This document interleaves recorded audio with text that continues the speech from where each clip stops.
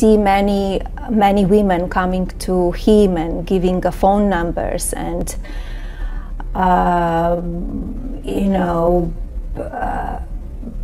want to work for him, or inappropriate stuff.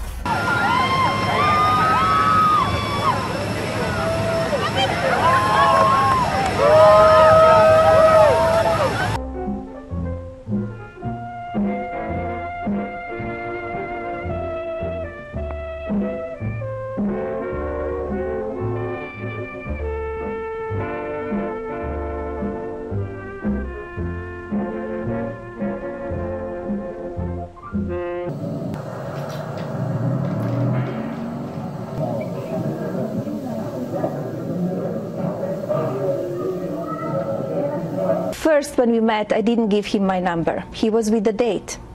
So I told him, give me your number and I will call you. I wanted to see what kind of number he would give me. Business, home. If he would give me a business number, I'm not a girl doing business with him. I'm not a girl doing business with him. That's an internet connection and a phone call away.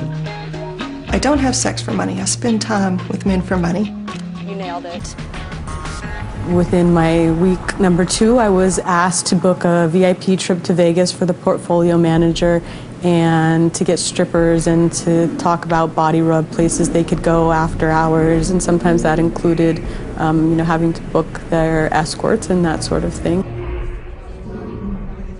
Kristen started one of New York's most successful escort agencies and became known as the Manhattan Madam. She says her agency earned millions each year. High-end prostitution is seen as glamorous. People cannot fathom why someone would pay over $1,000 an hour for somebody's time. Do you worry about women and him being attracted to him? No, I don't worry about that at all. You worry about I know who I am, and if a man doesn't want to be with me, or I don't want to be with the man, goodbye and good luck. That's right. What lie made you the most upset, and how would you like to set the record straight? The lie was that I was working as an escort, what is not true, and it's just terrible what's going on out there. I'm very strong, I'm very confident, and I could handle everything. But what I will not allow, people saying lies about me, saying lies about my family, my husband, and I file a lawsuit, and I will file till the end because I will not allow that. She's been a model, she's done commercials. She may seem like an odd duck for a first lady, but Melania Trump is just like us. At least on first glance at her Facebook, where she posts videos of beautiful beaches. And that great Aerosmith concert she attended, as well as the fun night with my 2 boys, Donald J. Trump and their son Barry. The Donald is driving, his son riding shotgun. Unlike her husband, Melania's not addicted to Twitter, but some of her older tweeted photos are fun. Melania as Batwoman for Halloween, wearing a catsuit, teasing her husband, "Honey, see you soon." And there's this oldie but goodie, the Clintons at the Trump's wedding. Okay, maybe she's not just like us. Hi fans, it's Melania Trump. Not everyone has fans. Hi fans, I'm going to Metropolitan Gala and not everyone goes to galas in designer gowns. Christian Siriano did for me, and I thank you, Christian. It's a beautiful job, fantastic job. You can't say Melania hasn't had plenty of training for all those state dinners she and President Trump will be hosting. Where was Melania? She was absent from the first big black tie event of the pre-inauguration hoopla. The president-elect was there. I think we're going to have record crowds coming. So was top aide Kellyanne Conway, looking glamorous in a one-shoulder winter white dress with a fur stole. Veep-to-be Mike Pence danced with his wife Karen. But no Melania. She stayed behind here at Trump Tower in New York. Melania is expected to fly down to D.C. on Thursday with her husband and the rest of the Trumps. She'll stay through the weekend and then will reportedly return here to Trump Tower on Sunday night in time for the start of her 10-year-old son Barron's school week. White House historian Kate Anderson Brower. She's put her foot down and said she's not going to move to Washington immediately because of their son. But I do think that eventually she'll feel the pressure to move to Washington, to live in the White House, because it's what the American people expect of a First Lady. A writer for USA Today is catching some heat for an article titled, "To Be or Not to Be a First Lady." According to Melinda Henneberger, there are lots of ways to do the job.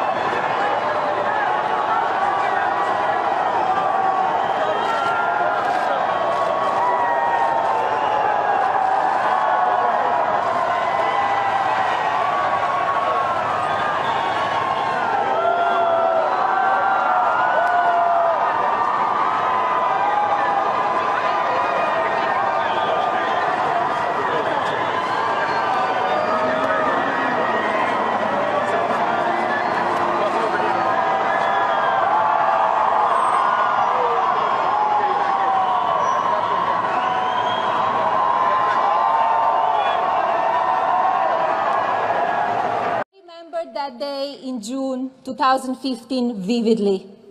Surrounded by our family and speaking to an audience of millions, Donald promised to campaign on behalf of those who feel the system is broken and does not work for them, those who just want a fair shake, an opportunity for a better education, a better paying job, a better future. He pledged to restore integrity to Washington and respect for America abroad. This is not an ordinary campaign. It is a movement. A movement in which people feel included, inspired, and involved. I have seen it firsthand. We are deeply grateful to the millions of Americans who believe in my husband because they know he believes in you. He believes in America, and he will make fantastic president of this United States. I come here today to talk about my husband Donald and his deep love and respect for this country and all of its people. I have come here to talk about this man I have known for 18 years. And I have come here today to talk about our partnership, our family, and what I know for sure in my heart about this man who will make America great again. I know exactly what that means. I grew up in a small town in Slovenia near a beautiful river and forests. Slovenia is a small country that back then was under communist rule. It was a beautiful childhood my parents were wonderful. Of course, we always knew about the incredible place called America. America was the word for freedom and opportunity. America meant if you could dream it, you could become it. When I was 10 years old, we learned that a man named Ronald Reagan was elected President of the United States of America. We heard of what he was saying and doing. President Reagan's morning in America was not just something in the United States. It began to feel like morning around the world, even in my small country. It was a true inspiration to me. Later, I lived in Milan and Paris, working hard as a fashion model. I worked with people from all over the world. Fashion is a business of glamour, but it is also hard work. There are ups and downs, high highs, and ridicule and rejection too. I loved my work, and as a young entrepreneur, I wanted to follow my dreams to a place where freedom and opportunity were in abundance. So, of course, I came here. Living and working in America was a true blessing, but I wanted something more. I wanted to be an American. After a 10-year process, which included many visas and a green card, in 2006, I studied for the test and became a US citizen.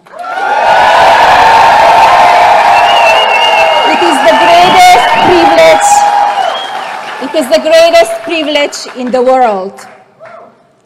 I'm an immigrant, and let me tell you, no one values the freedom and opportunity of America more than me, both as an independent woman and as someone who immigrated to America.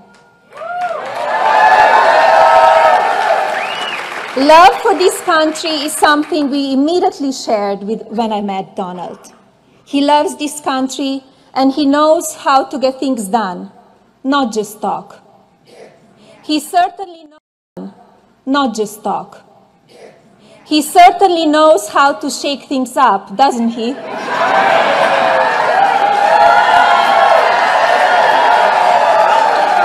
He knows how to make real change. Make America Great Again is not just some slogan. It is what has been in his heart since the day I met him. Over the years of our marriage, I have watched my husband grow more and more concerned as he sees American workers suffer.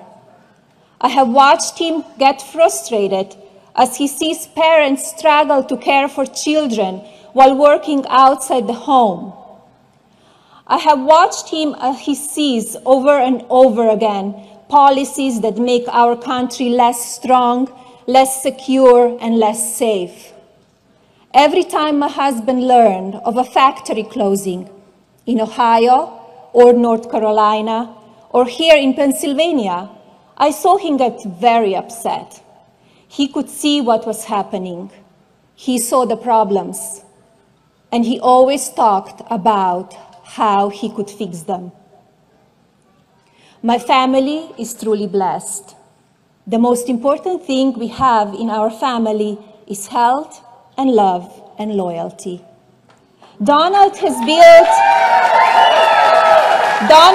built a very successful company. The privilege to go to work each day to do a job that he loves, alongside of his adult children. This is a great blessing for any parent. He had a great and fulfilling life. But Donald knew he could not sit by anymore and watch what was happening in our country. And that is when this campaign, this movement, began.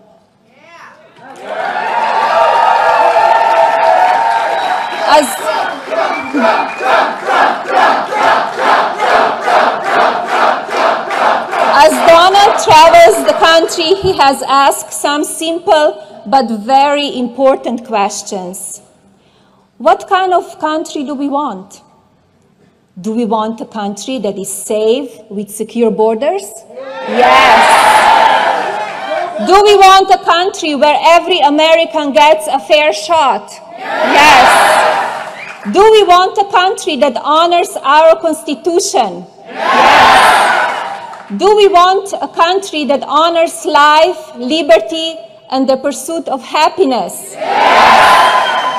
Do we want a country that respects women and provides them with equal opportunity? Yes. Do we want a country where every child has access to a good education? Yes. Do we want children to be safe and secure and dream big dreams? Yes. Do we want a president who is beholden to no one but you, the American people? Yes. Do we want a president who is a fighter for us and will never give up? Yes. Then we want Donald Trump to be our president.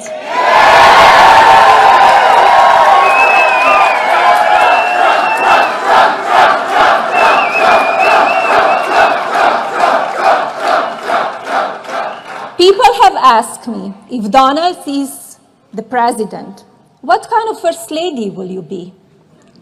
It will be my honor and privilege to serve this country.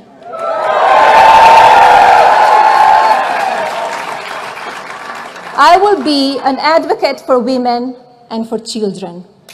Let me tell you a little bit more about what that means to me. I'm a full-time mother to our son, Baron, an incredible boy. As his father travels around the country, running for president, I'm with our son. We talk a little bit about politics and a lot about life, homework, and sports. Baron has many privileges and advantages. We know how fortunate we are. Still, I have the same conversations with my son that many of you have with your sons and daughters, and nieces and nephews, grandchildren and godchildren. I want my little boy to know that he is blessed to have been born in a country that values individual freedom and constitutional democracy. I want our children in this country and all around the world to live a beautiful life, to be safe and secure, to dream freely of love and a family of their own someday. We need to teach our youth American values: kindness, honesty, respect, compassion, charity, understanding, cooperation. I do worry about all of our children. As we know, now social media is a centerpiece of our lives. It can be a useful tool for connection and communication.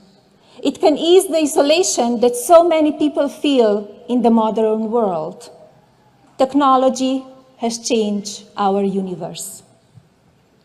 But like anything that is powerful, it can have a bad side. We have seen this already. As adults, many of us are able to handle mean words, even lies. Children and teenagers can be fragile. They are hurt when they are made fun of or made to feel less in looks or intelligence. This makes their life hard and can force them to hide and retreat. Our culture has gotten too mean and too rough, especially to children and teenagers. It is never okay when a 12-year-old girl or boy is mocked, bullied, or attacked. It is terrible when that happens on the playground, and it is absolutely unacceptable when it's done by someone with no name hiding on the internet. We have to find a better way to talk to each other, to disagree with each other, to respect each other. We must find better ways to honor and support the basic goodness of our children especially in social media. It will be one of the main focuses of my work if I'm privileged enough to become your First Lady.